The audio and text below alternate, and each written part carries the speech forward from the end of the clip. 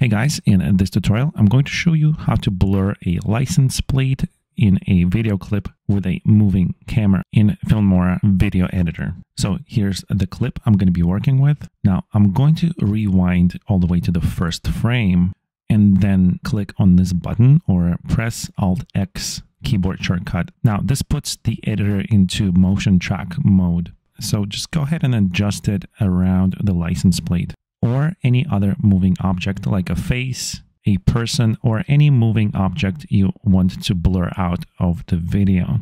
Now go ahead and press on this button to start the automatic motion tracking process. It's going to process your entire video, and now if you play your video clip, you'll see that the box is following the license plate. Okay, now I'm going to rewind the clip to the first frame, and in this drop down over here, select Add a Mosaic.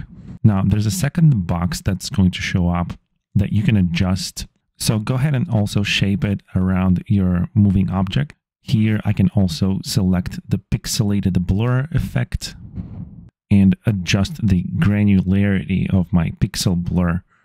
Pretty much that's everything, guys, and if I play my video now, you will see that the license plate has been blurred out with a nice pixelated blur effect using Filmora's motion tracking toolset.